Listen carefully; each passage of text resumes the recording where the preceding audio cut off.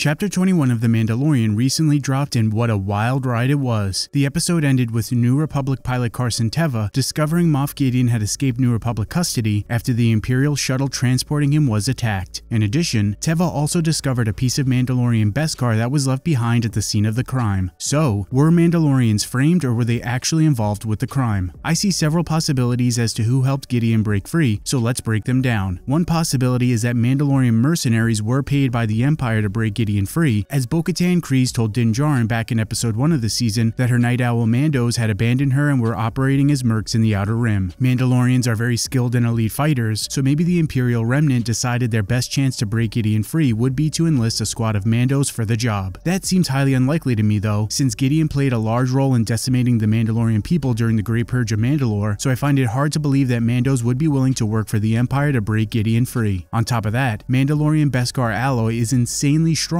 so I find it hard to believe that if Mandos were involved, a piece of their armor would break off during the scrum. If Mandalorians weren't involved, how else could that beskar alloy be left behind? We know that the Empire has a large amount of beskar alloy in their possession, so it wouldn't shock me if the Empire tried to manufacture their own armor for their stormtroopers made with Mandalorian beskar. If they did try to create their own beskar armor, I could see that armor being of poor quality and being vulnerable to breaking, since they don't have the ancient knowledge of Mandalorian forging and armor creation. This also seems unlikely, but it's still a possibility. Another scenario I could see is that instead of making beskar armor for stormtroopers, the Empire used beskar to manufacture the armor plating used for dark troopers. Just like with armor for stormtroopers, if the Empire tried creating armor plating for dark troopers using beskar, it'd be of poor quality compared to armor created by Mandalorians and may be susceptible to breaking or chipping. The next possibility, and the one that seems most likely to me, is that the Empire decided to frame Mandalorians to keep the New Republic off their trail. The Empire probably wants to do everything it can to prevent the New Republic from finding out what they're up to in the Outer Rim. I'm looking at you, Grand Admiral Thrawn, so framing someone makes a lot of sense. We know that the Empire is strewn throughout the Outer Rim and is fractured, with imps acting as warlords and doing their own thing. So, whether it's Thrawn, Moff Gideon, or someone else that's running the Imperial remnant, the Empire has to work to unify all the various Imperial factions, with the hope that a consolidated and unified Empire could put up a serious fight against the New Republic. Preventing the New Republic from being aware of the Imperial remnant's moves in the Outer Rim would allow the Empire to continue to grow in strength in the shadows, with the goal of eventually striking the New Republic. While there are several possibilities as to how that beskar wound up on Moff Gideon's transport, I think that the most likely scenario is that it was planted there to frame Mandos and keep the New Republic unaware as to the machinations of the Empire and that evil SOB, Mithran Nuru Odo. But how do you think that beskar alloy wound up on Gideon's transport? Do you think Mandalorians were framed? Let me know your thoughts down in the comments. If you like this video, please help out the channel by hitting that like button and making sure you subscribe. Follow the channel on TikTok at SW Transmissions. Thanks for watching, and may the Force be with you.